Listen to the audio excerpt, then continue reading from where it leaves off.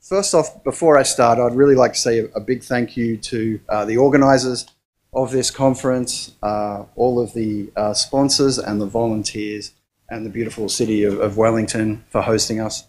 Thank you very much. All right, welcome to Uplifting Content with AI, with a focus on NLP Cloud and ChatGPT. In this presentation today, I'll be showing you how you can integrate AI services into Drupal and to do that in a scalable way. Before we jump in, I'd just like to take you through a few foundational ideas that are sitting underneath this presentation. The first one is that Drupal is a content experience platform, and by that I mean that the content is at the center of the universe there.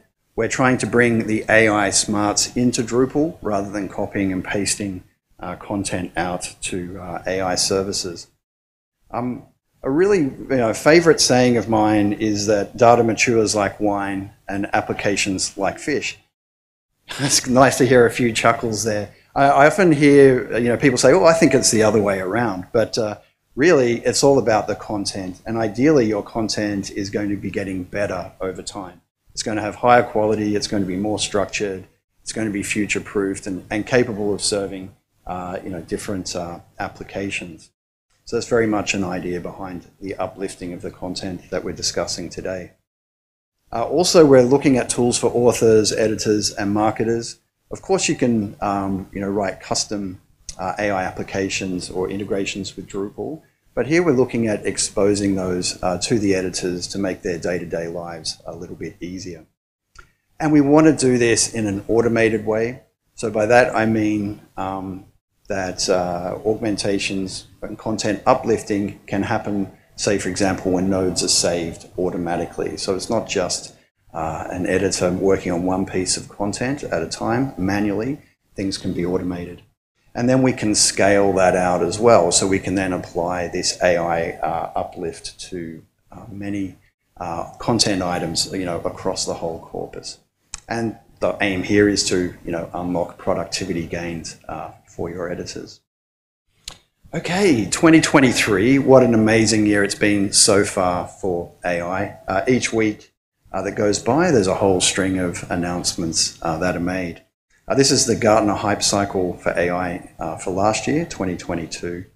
And on the vertical axis there you have the expectations.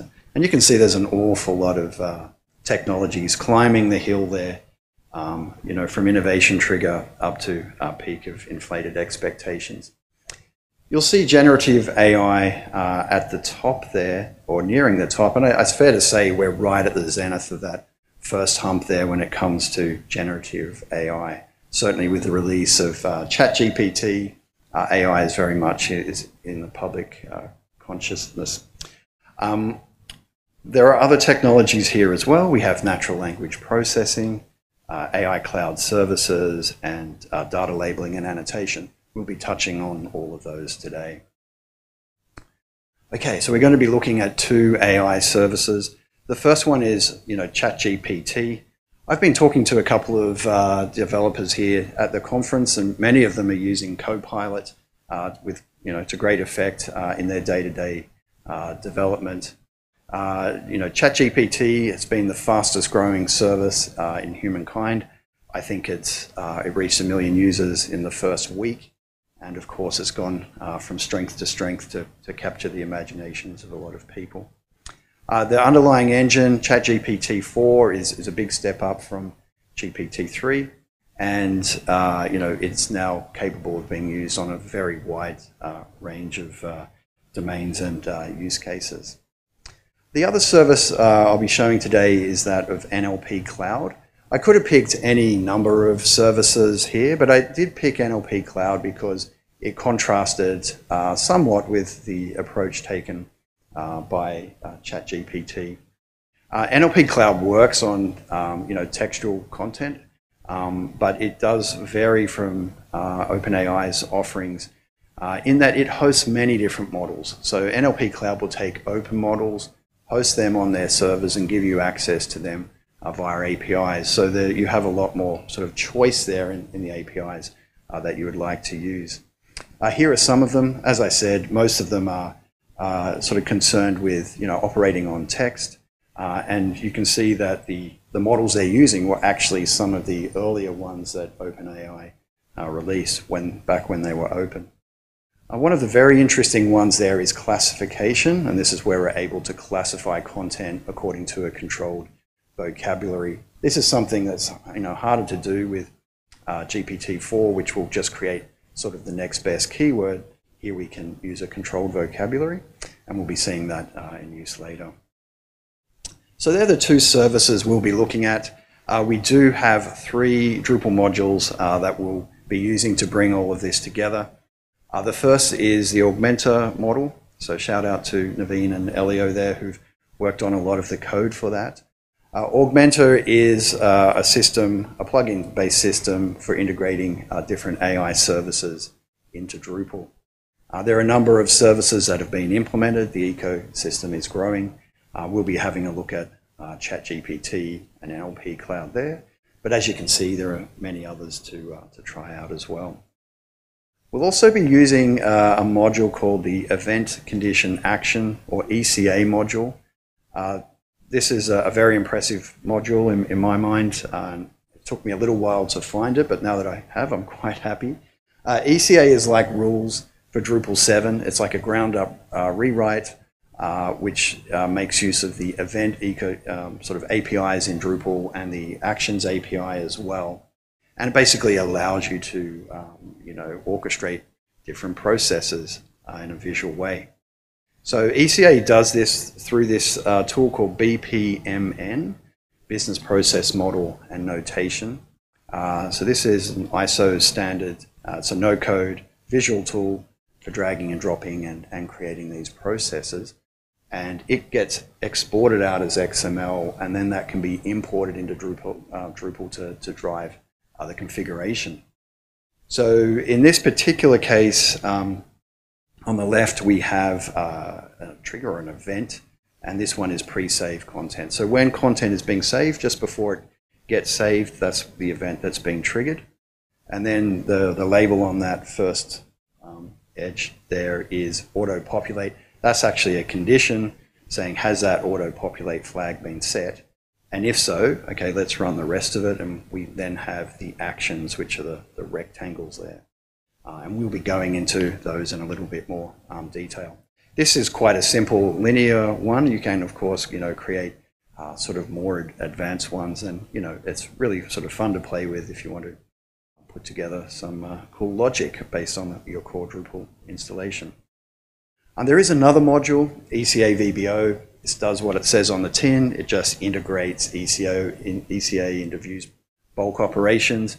This is where the scalability comes in, right? So we're able to apply these augmenters and actions across the whole corpus. So that UI that you get there is you have an admin screen, and you can configure up these actions now through VBO and apply them to multiple objects at a time. So bringing all of that together, just so you've got it all in your head, I like to think things in Drupal are simple, but then when you lay them out like this, you do see there are quite a number of moving parts. On the left, you have the external services. Augmenter brings them in. Augmenter has implemented the Actions API, which makes it available to ECA. And of course, ECA is integrating with Vue's bulk operation. All the ones in green, this is where the editors can uplift the content. So Augmenter has a plugin for the WYSIWYG. It has a field widget on the node edit screen to bring in content. And on the ECA side of things, of course, you can set up automations and bulk operations. Okay, so let us pray to the demo gods. I saw a presentation yesterday where the demo gods were not kind, and I did not want to anger them today. So I did preemptively record a video. So what I'm going to do is sort of walk you through this. It's a rapid pace one, but we're just going to go through what this looks like in Drupal. Okay, so this is a demo site that I've got with Augmenter enabled. And we're going to go in and have a look at the augmenters now. Okay, so it's a plugin system, and you can see there that we have many augmenters defined, just sort of testing out a few things. Down the bottom, you can create new ones, and of course you can create a ChatGPT one or various NLP Cloud ones. But we're not creating new ones today. We're just going to have a look at the ones that already exist. So we're going to go up and have a look at this Ask ChatGPT one that we've created. This is very, very simple. You can see it's got the OpenAI connection there. We're setting a context to the system saying you're a helpful assistant. And we're just passing the input through as the prompt there. This is the simplest of all inputs. We're basically just saying whatever the editor types, we're just going to send that through to ChatGPT and get that one back. So that's the first augmenter, very sort of simple setup. We do have another couple of ChatGPT ones here. The first one is social message. So this will be great for creating social messages for LinkedIn or Twitter. And we can prime the ChatGPT to be a helpful marketer, and we can ask it to write an engaging piece for us. And then we have summarize, very similar. We're just asking it to summarize for a second grader. So you can see you can define any prompts that you like, plug them in, so you can really define, ask sort of ChatGPT what you want of it. Here's NLP Cloud. This is the blog post generator one or new article. It's very much more targeted. You don't really have to send any parameters over there. Basically, you send an input and you get the output back. And the next one is the classifier. This is an NLP Cloud classifier from a controlled vocabulary. In this case, the configuration screen's a bit more advanced. You can say for content, audience, use that controlled vocabulary to classify the content, and you want to reach that threshold as a score to beat, basically.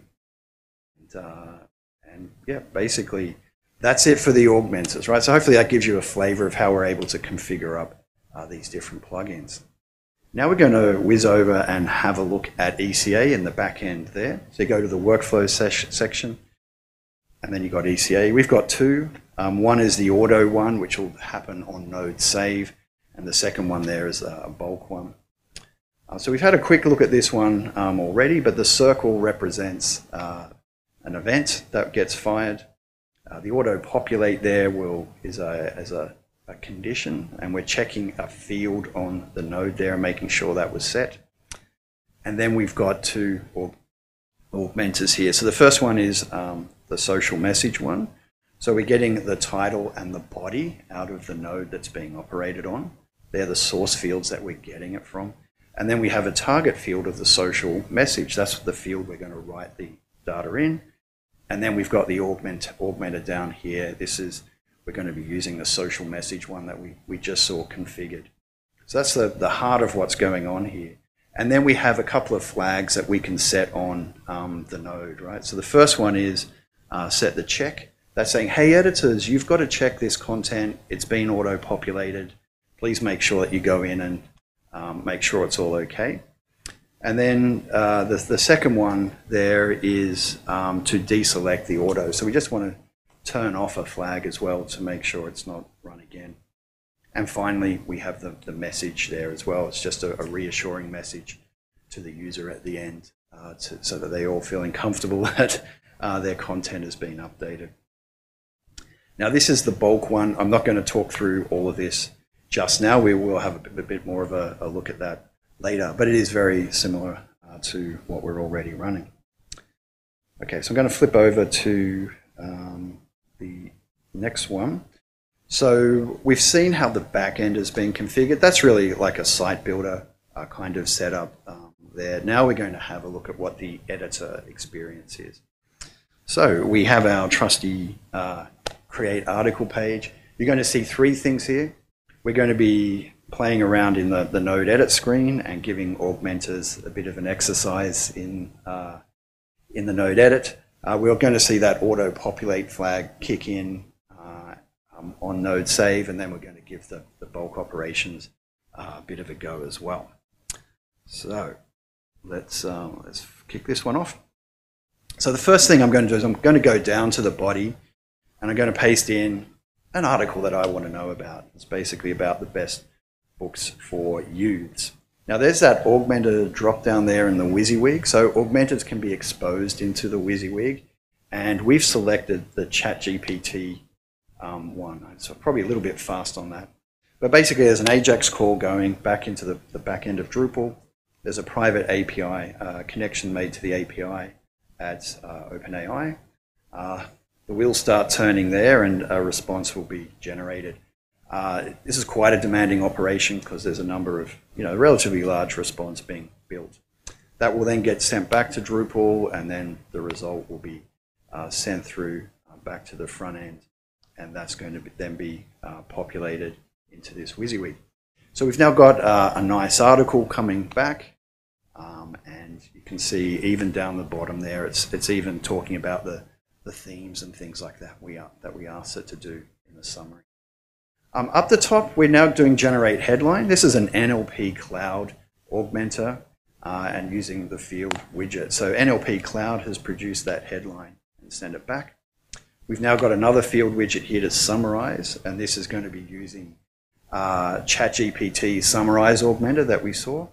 That's now come back. I think that's probably a really sort of key feature there. And we've also got social message, and you'll remember that we asked ChatGPT to pretend that it was a marketer and was going to write engaging marketing content. And you'll see that the language that's coming back here is a little bit more salesy, so to speak. And then finally down the bottom, we've got our audience sort of field here. So you remember we had that classifier one. I've clicked the button now. The content is going off to NLP Cloud, and it's returned, I was a bit quick on that, but just one youth field there, and then we were able to populate that taxonomy field. So that's sort of stage one. That's sort of like playing around on the node edit screen. You've seen the WYSIWYG stuff working, and you've seen the field widgets going. Now we're just going to go into stage two now. Just pretend I'm a really lazy editor and I haven't written my summary or my social message, and I want to auto-populate those. So that's what we're going to go in and see just now. So so I'm clicking that auto-populate checkbox there, and that's saying to ECA model, okay, you're going to have to run. So I'm just blanking those out. Okay, and now we're going to save, and this is where the ECA model is going to kick in. It can see that it's an article. It can see that that field has been clicked, and now it's going to be running those other actions. So yeah, we're going to be doing the summary, the social message, and we're going to be setting those two flags, okay? So that's come back. Let's have a look, see what's happened. Okay, so we can see the auto-generate flag has been turned off, so that's worked. The check has been turned on. The summary field has been filled in. And also we now have a social message there as well. So that's basically, a little success there for the auto population of the content. This may be helpful, if you have, if editors, as a general practice, are not filling in their summaries particularly well. The final part of the demo now is we're just going to look at the bulk populate. So we're just once again going to blank out the content. And we're just going to set the checkboxes again. So we're getting rid of the check. We're doing the bulk populate one now. So this is the flag that the bulk population will be running on. And we'll save that. That should save very quickly because there's no auto operations happening. We're coming over into the views, the admin section, and we've got our special augment view here. And you can see that we have this one action, this one VBO action that's been defined. And we're able to select that and apply it to that particular item. Now this does take a little while to chug through, so I'm just going to flip back here to the model.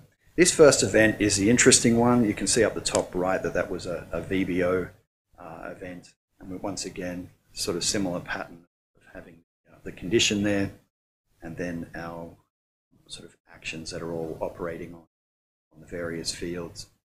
With VBO, there is a slight difference. You do have to set the save, right? You do have to save that entity after it's been processed.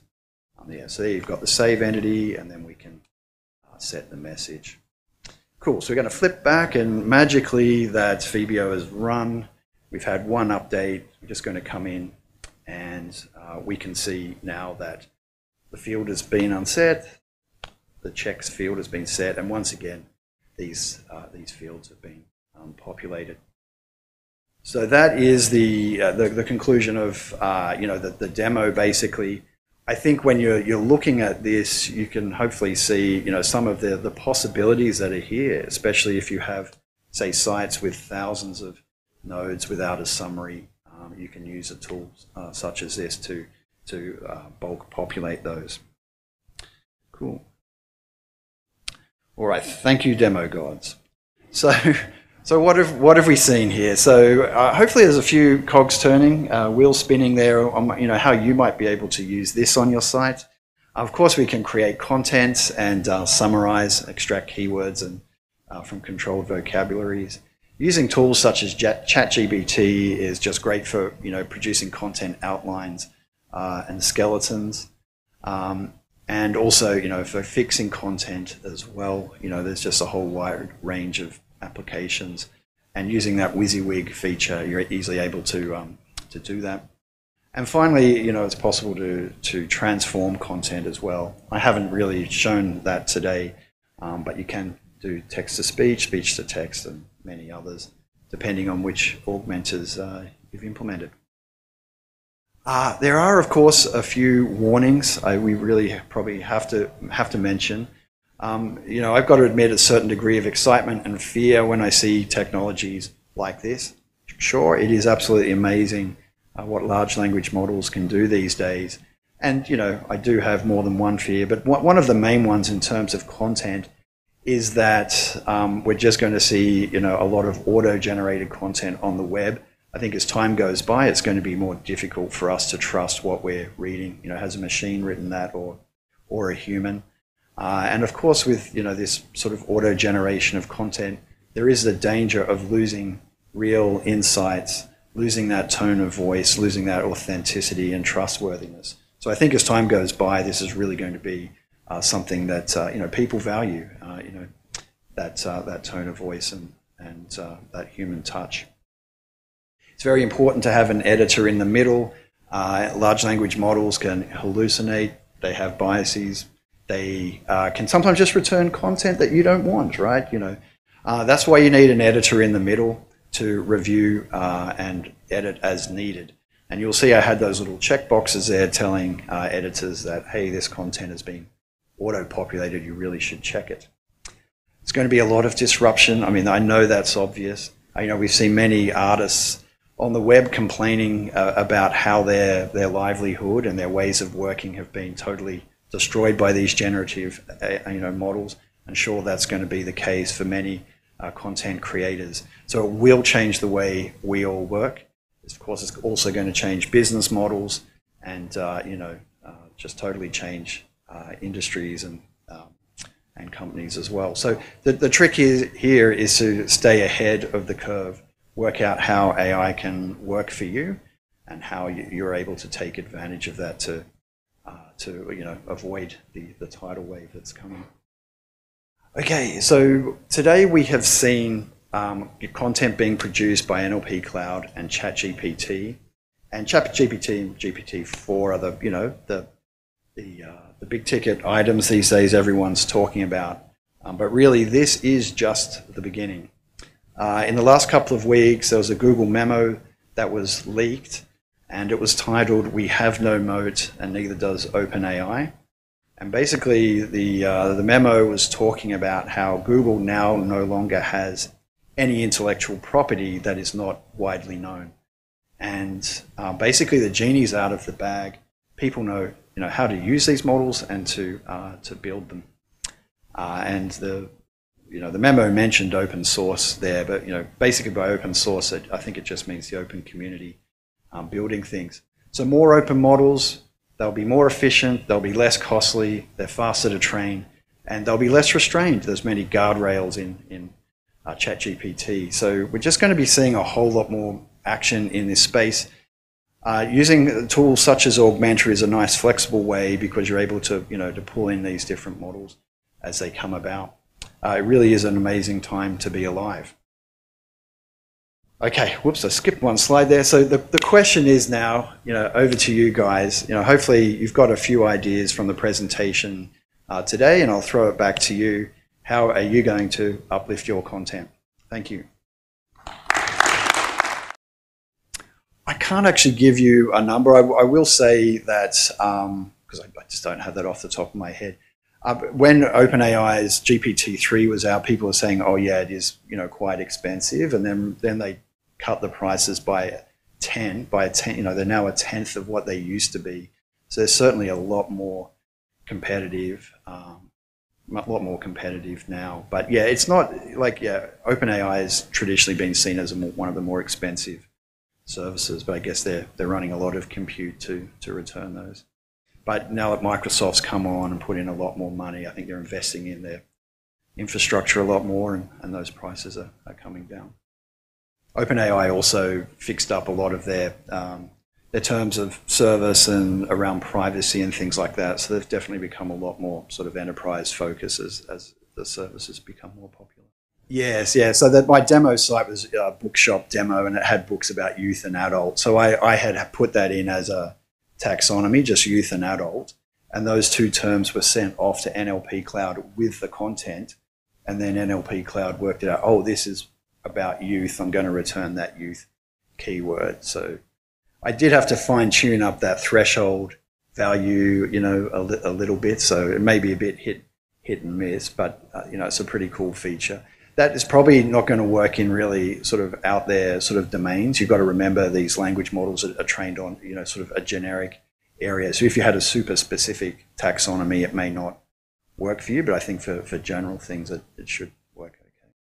What is the intellectual property of an article like that? Good question. Now, recently there's been a court, I don't know if it's in US or Europe, who said that there is no copyright in that because it's been produced by a generative AI. And I think it was around an album cover that someone had made for a band. People started copying that album cover, and there was no copyright in that. OpenAI has recently changed its terms of conditions, saying you do have copyright in that. So there is copyright in the response and in the prompt. I believe that's what OpenAI is saying. I don't know what the courts are going to say. They're actually at odds with what OpenAI is trying to do in their terms. So I think the law may well have to catch up in this area. Yes, I don't know the answer to that. So the question was, will auto-generated content be penalized, you know, from an SEO perspective? I guess it is an arms race as to, you know, what, you know, if you can detect what's been written by an AI or not. So who knows? Google may well do that. But I think Google may well, you know, like pushing stuff that is getting attention anyway. That this is my fear. You may get, you know, all this auto-generated content that's getting attention, and that will still, you know, perform very well in search engine results. So it's probably the assumption now, but that might change. Yeah. Oh, yeah. So, I mean, there's many APIs, like, you know, of course, DALL-E 2 is got it in OpenAI API and stuff like that. We haven't implemented any of those because I think people are probably going to want to play around with the image creation process in an iterative thing with the prompt. They're probably going to play with it and fine-tune it and just get it the way they want. And Drupal, like a little thumbnail on Drupal, is probably not the best way to do that. But we could implement that, but we haven't, because I think the way people would work with that would be, you know, more, you know, in a visual sort of way in another system. But there's no reason why you couldn't have a thumbnail being generated in an automatic way as well on bulk. We haven't tested that yet or implemented that, but yeah, it's certainly possible. Yes, this is all pretty cutting edge, I've got to say. So, I mean, we started this module 6 months ago. Of course, like with ChatGPT, there's been a huge amount of interest. There are other ChatGPT modules out there that are sort of working in a different way, not such a pluggable way, but just getting wired in across the Drupal interface as well. And I haven't looked at the traction of those, but, you know, Dries has spoken of those, and I imagine they've got pretty good, you know, there's momentum there as well. So yeah, obviously a very new area, and, you know, we're just trying to, yeah, this stuff with ECA that we've been doing is, yeah, it's all pretty recent. So Same with ECA module as well. It's just sort of hitting its stride, and the VBO one's only got 40 users or something. So it is all sort of quite a new area. Sorry, the Gov. Will we be able to get that into GovCMS? Well, in the Drupal 7 version of GovCMS, I think rules was in there, and that, if I'm correct, and the criteria in the early days of GovCMS was a module should be reusable and flexible, and rules or ECA is an excellent candidate from that perspective. So I think there is a lot of value that can be brought into that, but that's a matter for GovCMS. You can go work on it, Jenny.